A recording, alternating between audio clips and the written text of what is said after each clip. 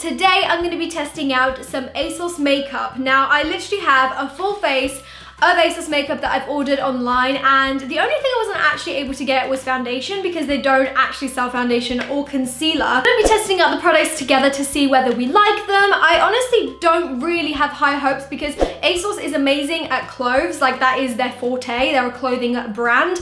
But when they released the products a few months ago, I was kind of skeptical. I didn't really know whether I wanted to try them, but today has come. I am going to be trying them for you guys on camera and I'm really excited. If you guys are brand new and you haven't seen my face before, make sure you guys subscribe and also hit the bell button down below to stay notified of every time I post a new video. But without further ado, let's get on into the video. Okay, so all of the Asos products have basically come in these little black bubble wrap envelopes. So everything is packaged very securely. I actually got this next day delivery as well. Next day delivery on Asos is like the best thing ever. So the first thing I'm gonna use is the bronzer. This is what it looks like. I absolutely love the packaging. I think it's so cute and it's bright pink, so can't really go wrong. I actually wasn't able to find a contour kit or anything on the website, so that is why I'm going for a powder bronzer. Now looking at this, it's got like a slight shimmer to it, not too much, but just a tiny bit, so it's not completely matte. Now, I'm kind of skeptical whether I'm gonna like this already because I only like very matte and flat bronzers because I feel like they look the most natural on the skin. So let's just dig into this bad boy. It looks quite pigmented on the brush actually. Here it goes. Ooh, I quite like that, you know? That is actually a really nice color. Like, it's quite subtle.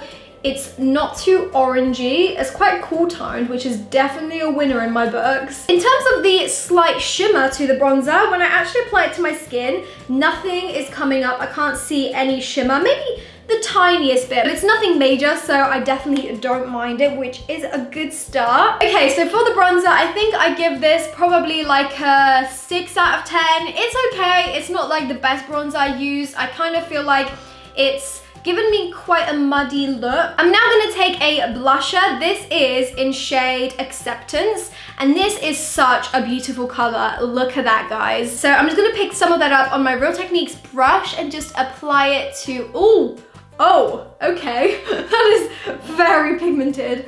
Okay, I'm trying to blend this out. It actually blends out quite well though, so it's not a problem. I did not think this would be so pigmented, but it is, which is good. So you only need the tiniest bit and it goes a very long way. I am really liking the blush. I feel like it gives my skin like a very nice, healthy flush of color to the skin. It's not like powdery, it's really highly pigmented, so you only need the tiniest bit, but it blends out really well, so can't really fault it. I think I give this like a 9 out of 10. And the last skin related product we have is a highlighter stick. This is what it looks like. I think it's really cool. It's just got the same like eye kind of logo on it, and the color is so pretty. It's like that perfect champagne golden sort of color. So I'm just gonna apply that to the highest point of my cheek. Wow, okay, I am digging this so far. Oh my god, this is so nice. Do you guys see that? That is such a pretty natural looking glow. Like, I feel like the color makes it look really natural and not like I've got like a bunch of highlighter on my face. This is so nice, and it's so pigmented too. I'm actually really liking it. The actual formula of this product is really nice. It's not like too greasy, it's very creamy, so it's really easy to apply to the skin and then blend it out. I am really liking this. I'm gonna give this a 10 out of 10. I'm now gonna move on to my brows. Now, I actually wasn't able to find a brow product on the website, so I just picked up the eyeshadow palette that I'm also gonna be using for my eyes. This is the Devoted eyeshadow palette. So it has a bunch of really nice neutral shades, as you can see. So I'm just gonna be taking this matte brown shadow to try and attempt to fill my brows with that. I have no idea if it's gonna be my shade, but we're just gonna go with it. I do feel like I actually made a mistake with this. I should have just used a normal brow product because this shadow, although it's like really nice and it kind of does match my eyebrows, it's very warm toned, so it's gonna kind of leave my brows looking a little bit ginger.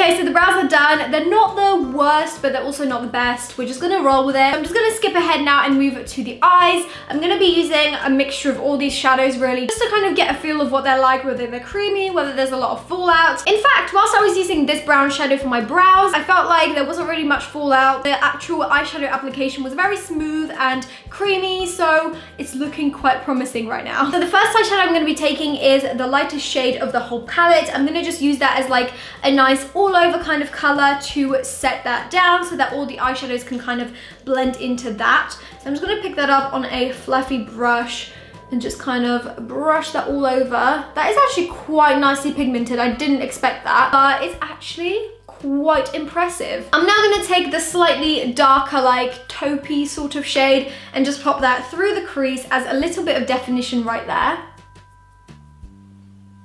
Yeah, this shadow isn't really the most pigmented shadow I've ever used, but it's perfect for like your everyday sort of subtle look, and it's definitely really great as a slight transition color. I'm then going to take the slightly pinky shadow, which is this one here, and just run that through the crease again. Yes, I am liking that color actually. That is a lot more pigmented than the brown one. I feel like this palette is definitely perfect for like an everyday sort of look where you don't really need super intense pigmentation, but you definitely want enough pigmentation to actually be able to see it and for it to show up on the skin. But by no means is this palette going to be intense. So if that's the kind of thing you're looking for, I probably wouldn't recommend this palette. I'm now going to take the darker brown shadow that we previously used for our brows, and I'm just going to pop that into the very outer corner just to kind of add a sense of a slight smoky eye, but we do want this to be quite natural. I'm just going to be creating like an everyday sort of look, so nothing too crazy. This is sort of the look that I kind of tend to go for every day. I never really apply too much eyeshadow. I'm also going to take that brown underneath the lower lash line ever so slightly as well. Now lastly for the eyes, I'm going to be taking the slightly shimmery shadow. This is actually the only shimmery shadow from this whole palette, so I'm just going to take that on a small pointed brush and just apply that into my inner corners. I always like to do this for my everyday sort of look because I feel like this opens up the eyes so much more and makes you look so much more awake. I'm also going to take that up to the brow bone and highlight those areas as well. I'm then also going to just pop my finger into the eyeshadow palette and just pop that ever so slightly onto the center of my lid just to add a slight shimmer and add a pop of color right there. Okay, so that is the eyeshadow finished. My thoughts on the palette is that it's definitely really great for people who are like beginners to makeup, who don't really like such pigmented shadows on their lids for every day. It's just like the perfect little everyday sort of palette. I feel like this palette would be perfect for younger people because it means you can't make any mistakes. They're really easy to blend out these shadows, and also they're not too pigmented, which kind of means that you can never go overboard with eyeshadow. So this will definitely be really great for school, especially if your school doesn't really allow you to wear makeup. Okay, now let's move on to the eyeliner. This is literally my favorite part of any testing video. So I have got my hands on the liquid liner from Asos. It just looks like this. The packaging is really nice, like it's very cohesive throughout the whole brand, so I really like that. It's a felt tip liner, as you can see, so it's very pointed. I'm gonna see how black it is as well, because I feel like, I'm not really too sure how black this is gonna be, but we will see. I'm just gonna go in with this and create my very typical sort of everyday winged liner.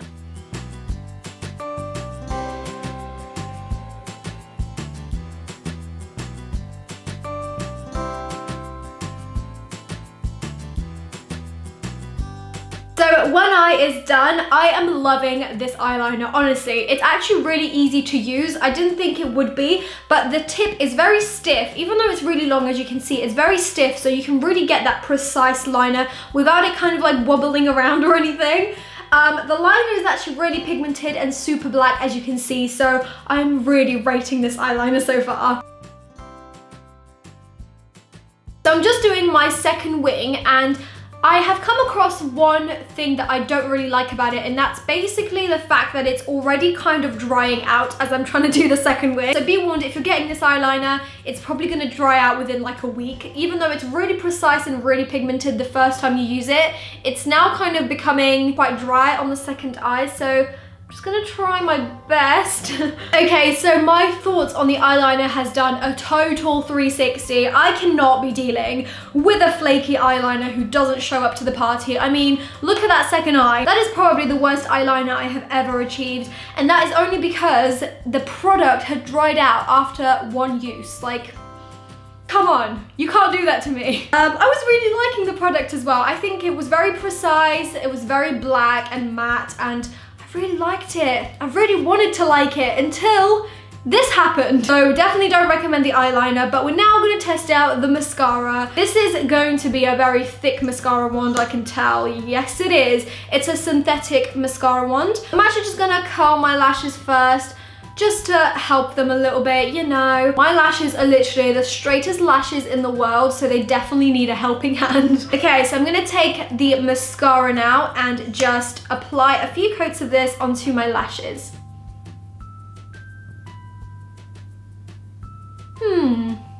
Okay. It's not bad actually. It's making them super, super black and they're staying quite separated, which is good. It's not really giving them too much volume, but it's definitely giving them quite a bit of length, which I'm actually really impressed with. I was just kind of under the impression that because the wand is so thick, I thought that it was gonna give me really amazing volume, but it hasn't really done that, but I'm not really complaining. It's given me the length, so that's all that matters. And lastly, I'm gonna move on to the lip. So for the lip, I have the lip pencil in shade Sorted. It looks like this. It's like my typical kind of dark nude sort of lip. It applies really nicely, actually. Kind of reminds me of the Kylie Lip Kit kind of lip liners. It glides onto the lips, which I'm really liking. So I've lined my lips. I really like the way the lip liner applied. It was super smooth application. It's really creamy. I have no idea if this is going to match the lipstick that I got. So the Asos liquid lipstick I have here is in shade Immersed. It's a lot darker than the lip liner, so I'm just gonna go over the lip liner and hope for the best. Oh my god, that color is so nice. This literally looks like Coco K. Okay, so I've got to say I'm really digging the liquid lipstick. It's such a nice color. It dries super matte. It's kind of making my lips look really, really dry. Can you guys see that? But I'm really digging the color. Like, it literally looks like Coco K, or Candy K? No, I think it's Coco K by Kylie Lip Kit. Such a pretty color. This is very pigmented. It literally applied with one coat, so I'm very impressed by the lipstick and the lip liner. I think I give them like a 9 out of 10. So that is it for my testing Asos makeup. I am so impressed with some of these bits. Like, I love the highlight. I really like the lipstick. I feel like the lipstick is definitely one of my favorite things from everything I've tested out today. Let me know your thoughts on the Asos makeup. Would you ever buy them? This is the total that the whole purchases came up to. Now, it is quite pricey for Asos. Like, you could get cheaper makeup from the drugstore. Even though I like some of these pieces, I do think that you can definitely get better things from the drugstore instead of Asos makeup. I probably would just go to the drugstore, to be honest. You have so much more choice. But yes, do let me know what you guys think of this makeup. I think I actually really like it. I don't really see too much difference from my typical products that I use, but the eyeliner was just a nightmare. The fact that it dried out and I literally couldn't finish this eye properly, that was not good. Let me know what other brands of makeup you would like me to test out. I actually want to do another like Poundland testing makeup. I've done one in the past, but I really want to do another one because I'm sure there's like some new pieces, and maybe even Primark. So let me know which one you would like to see first, a Poundland or a Primark makeup testing. I'll have a little poll in the corner there. That is all from me. Thank you so much for watching. I really hope to see you guys in my next video, and I hope you're all having a wonderful day. Bye! Mwah.